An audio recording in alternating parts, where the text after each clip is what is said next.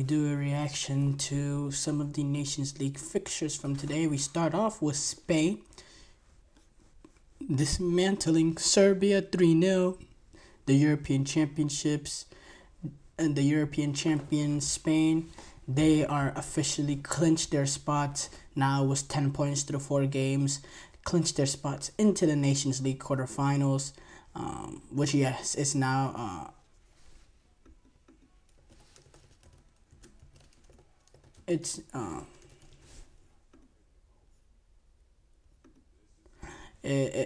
now a quarterfinal the Nations League. They've enhanced the Nations League with now 2 teams getting out of each group, and it's turned into quarterfinals. But yes, Spain, they have claimed the place in the Nations League quarterfinal with that 3-0 win over Serbia, thanks to goals from Laporte, who opened up the scoring in the 5th minute, Morata with the second goal, and then Alex Banya finished it off in the 77th minute. Pavlovic got sent off in the 76th minute, immediately after Alex Banya got the third. And yeah, dominating win for the Spanish national team, which no real surprises in my opinion. We know the quality that Spain have. We know the ability individually that they have of their some talented players, and we know how they play as a unit. As well, now under Luis de la Fuente, they play some really good football. For every 10 shots Serbia had won, they outshot Serbia on a ratio of 10-1. 30 shots for Spain to 3 for Serbia. 10 shots on target for Serbia's 1. So that ratio also showed in the shots on target, with 10 shots for Spain and 1 shot for Serbia. 67% of the possession. It was completely one-sided. This is a Serbian team that, in my opinion, had a decent opening game in the European Championships against England, but had a pretty poor showing at the European Championship. I thought they were going to be much better, because on paper they have some quality. Serbia does, and they have players that can play some freaking football. That can pop the ball around, have a little bit of quality here and there. They can defend decently well, but just in the major international tournaments, they just don't show up. They don't show the quality that I expect from them. I don't see, the players stands out like the Vlahoviches, the Mitroviches, who are, again, nowhere to be seen in this game. They were just completely dominated. If you're, obviously it's a poor showing if you're a Serbian fan. As far as Spain goes, no real surprises here. This Spanish national team that arguably looked like the best national team in the world right now, just based on the sheer performances. We'll discuss a little bit later Argentina and their 6-0 win over Bolivia.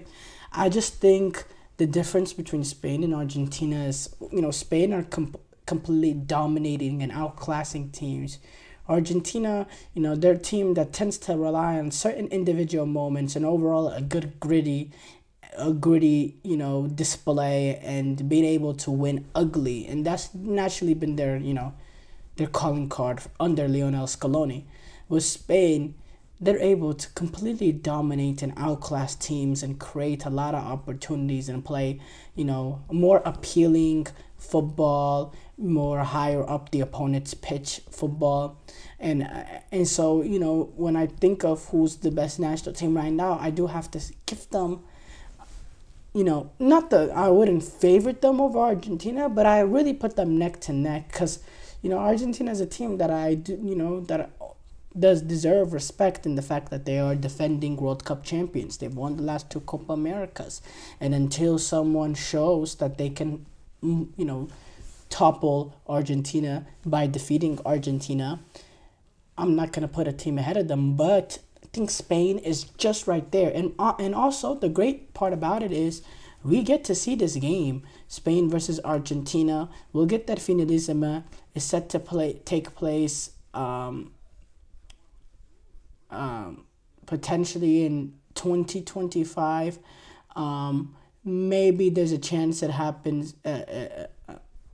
Maybe 2025, maybe early 2026, which is another report I saw. It remains to be seen. I know it's a little bit difficult with the Nations League now coming up, and that's being expanded to adding quarterfinals, which will take a little bit more time now. So we'll see. But hopefully that is a game that we get, because it is a game that we'll get, but hopefully it's a game we get soon, because that's really going to show us a lot entering this World Cup on the 2026 World Cup. Going back though to this Nations League fixtures today, the other big game that I had my eyes on was Portugal-Scotland, which also took place today. Scotland, they're obviously coming off that disappointing late loss that they suffered with the winning goal from Kramaric against Croatia. Portugal, on the other hand, they had the victory over Poland, nice comfortable victory over Poland, and they entered with a perfect record, 3 of 3. They dropped their first points. They did it against Scotland team that is more likely than not looking like the team that will get relegated in this group. Scotland, they had a pop around. They defended pretty well, tried to make it as tight as possible, tried to make it difficult for Portugal. But you see the play, I don't want to keep talking about Ronaldo this, Ronaldo that. Obviously, I've made it clear on what I think of Ronaldo. But again, today just didn't get really involved enough. You look at the players of this team: Jota, Conceição, Bruno Fernandes, Palhinha, Vitinha, Nuno Mendes, Ruben Dias, Cancelo, Diego Costa, and then you see the quality that they're able to bring in off the bench. You're talking players like João Felix, Rafael Leao, Bernardo Silva, Ruben Neves, players like Diego Dalot, Francisco Trincao, who hasn't even really been that much involved with Portugal lately. Players like him on the bench just shows the quality that this Portuguese team have. And if Roberto Martinez was able to get it together, they would be a dangerous outfit, but they really can't get out of their own way. They had not a shocking Euros, but a very expected Euros, but an extremely underwhelming European Championship. And now the draw today, it really tells the story for me in Portugal and how, the story of them. Northern Ireland got a 5-0 win over Bulgaria. Romania, 2-1 win over Lithuania. Luxembourg, Belarus finished 1-1.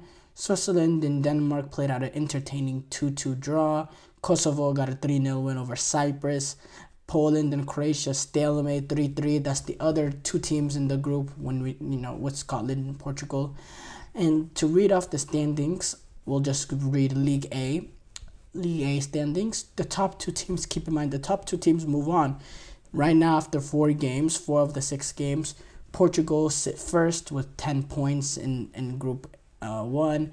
Croatia sits second with 7.